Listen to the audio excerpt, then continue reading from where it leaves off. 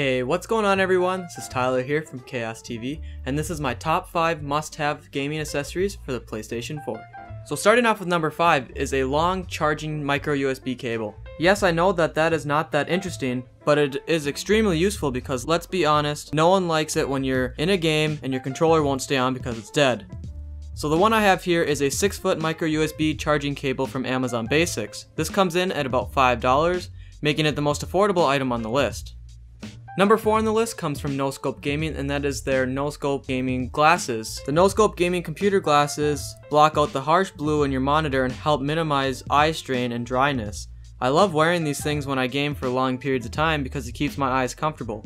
So if you want to protect your eyeballs, then be sure to pick up these. For $30, they are the most affordable gaming glasses on the market. If you're interested in picking these up, I will put a link in the description. Number 3 on the list isn't something that you necessarily need if you're on a budget, but if you have $300 to spend on a gaming headset, then I would definitely recommend the Astro A40s. Now these ones I have here are a few years old, but the new A40 tournament editions are very nice and well built. The biggest advantage to these over different headsets is the mix amp. This allows you to have your console audio as well as your computer audio coming through at the same time, which comes in handy when streaming. Number 2 on the list is something that I didn't think I would like that much, but I was really wrong. That is the control freaks for the PlayStation, Xbox, whatever console you have. These help me improve my aim in first-person shooter games.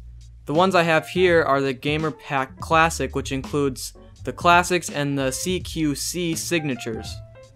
They come in at about $25, and I love using these things and have helped my game quite a bit. And finally, first on the list is obviously the Scuff controller. I actually did an unboxing of this. If you're interested, click the eye right up there and it'll bring you to that video. So the biggest selling point for this controller is the paddles on the bottom, which allows you to jump and crouch without taking your thumb off the thumbstick, helping you in gunfights. For $125, I think it is a very good investment if you're serious about first-person shooter games. So those are my top 5 must-have accessories for the PlayStation 4. I hope you guys did enjoy the video, and if you did, please be sure to leave a big thumbs up, subscribe for future videos, and if you want anything that I mentioned in this video, then check the description down below. I should have all the links down there for you. Anyway guys, thank you very much for watching, and I'll catch you in the next one. The Deadpool figurine. I love getting these little figurines.